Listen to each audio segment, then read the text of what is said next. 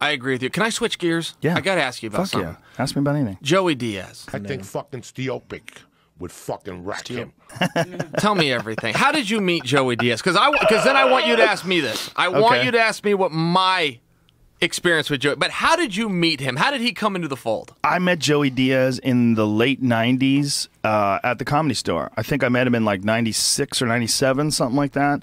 Right when Joey moved to L.A. We just started hanging around the Comedy Store. We became friends. And then I started taking him on the road with me, like the late 90s. Okay. And we've been best friends forever.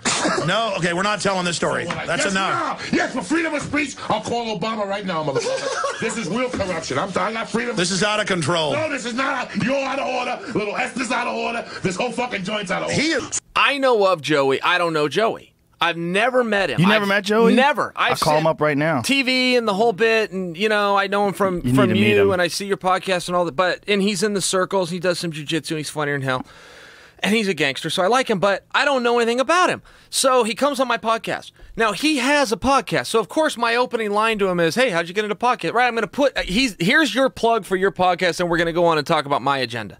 So I say to him, Joey, how'd you get into podcasting? His response, you know, Chael Sonnen, he wouldn't call me Chael. It was always, you know what, Chael Sonnen? He still calls me Joe Rogan. You're fueling the flames of this shit, Joe Rogan. You're better than I am. Cocksucker. I mugged a hooker down in New Jersey and set her wig on fire. What? It's okay. There's two moving parts here. First off, I don't know how that answers my question of how. But now I need to know the story here. So he ties it all together with, he went on something he got an appearance. He told the story of mugging a hooker in New Jersey and setting her wig on fire.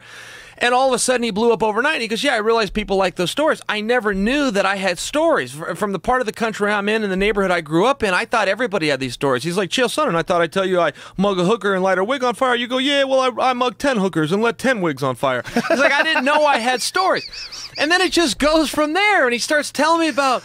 So he ends up doing 2 years or 18 months. And I said, well, what kind of jam did you get in there? And he said, well... I was doing the cop's job for him. You know, the cops don't want drugs on the streets. I went and took 2 kilos off the streets for him. Stop. This is how he presents it to me. And he goes, yeah, you know, the 2 kilos wasn't as big of a deal. Oh, he said, so I robbed 2 kilos. He goes, and you know what else, Chael Sonnen? I just happen to have a machine gun. And I go, well, I can see where that happened. He goes, yeah, sometimes you just back into a machine gun. I had a machine gun with me.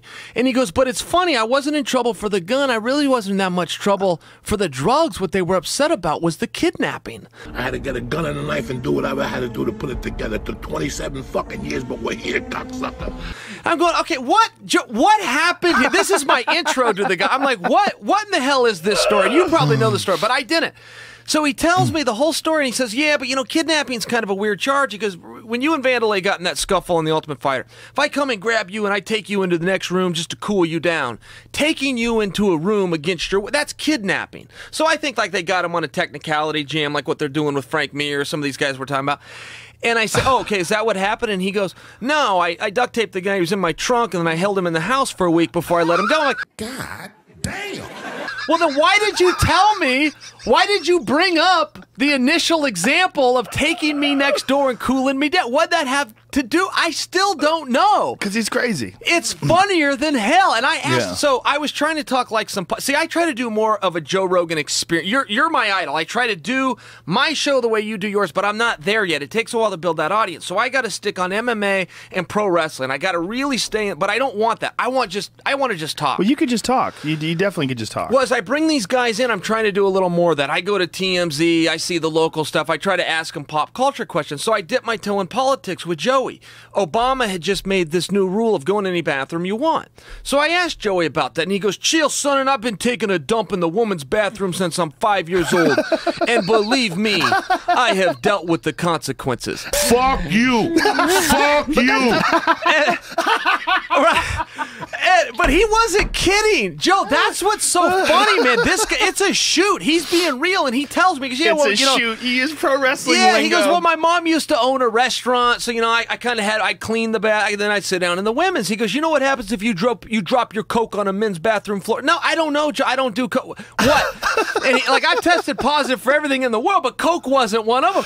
And he says, you leave it there. You know what happens if I drop my Coke on a women's bathroom floor? You get down and lick it up. That's what he says. But he's trying to say the women's room's cleaner. He's been using them since he's 5 years old. And he said, and I have dealt with the consequences, which I knew. I want the answer to what those were. It's just, it's like there's too many other things to talk to this guy. But I got to get back to the hooker with the wig that he mugged. I've known Joey so I was busy. 20 years, and he's never stopped running out of stories. And they're all real. Yeah. Like people, his life is so fucking crazy that people go, oh, that guy just comes on your show and makes stuff up. That's what people used to say. When I used to have him on, they used to say, like, when we first started doing the podcast, they're like, I'm tired of that Joey Diaz guy. He's lying. He's just making things up. Haters would say that. But then people would come on his show and substantiate. He would call people up in New Jersey that he grew up with. They would tell, and he would go, tell them that fucking story about the time we lit the hooker's wig on fire.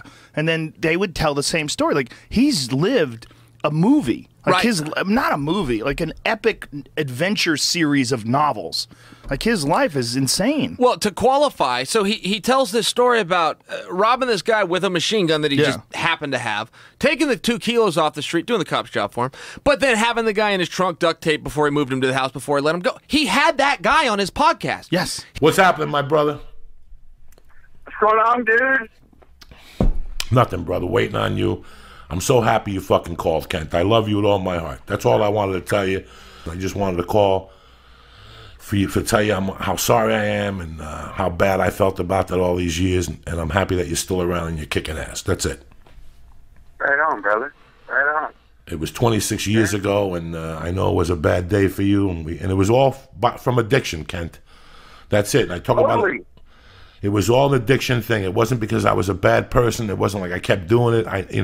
I basically never got in fucking trouble again, Kent. So from the bottom of my heart, I'm just really sorry how I acted that day, and I'm sorry how things went down. Beside that, how are you, my friend? No.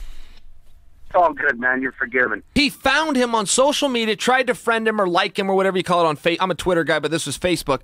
Guy ignored him for about 2 years and finally responded. Now, Joey's had him on his podcast. He says we catch up about once a month. That's and he goes, hilarious. yeah, and the guy was good people. He never turned me in. He said it was my partner in the whole thing. The partner tried to double-cross me. We stole the Coke, then he was going to steal it from me, but I knew what time it was. Now, that's an expression I'd never heard before, but I plan to take with me through my next years in life. Whenever I knew what time it was. I just thought that was a great line. The whole thing was great. I asked him about the gorilla. The gorilla had just got shot where they killed him at the zoo. Yeah. And he says, you know what, Chael, Sonnen, they don't give us the good gorillas. I'm down at the zoo last week. The gorillas, they got their hair messed up. They don't eat bananas. They want chicken cutlets. Shoot the effing gorilla.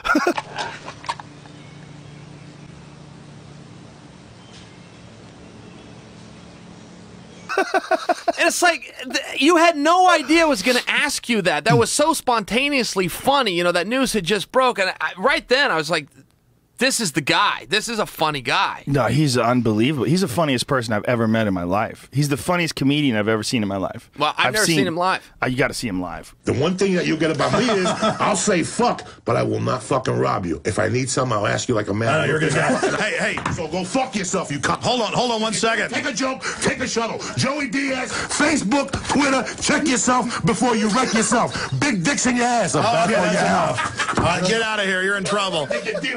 I'm the umpire. This is I'm throwing. All right. Listen. Stay black, because that's the most important. Okay. Hey, Joe. Bro, this show's over. Why are we even talking?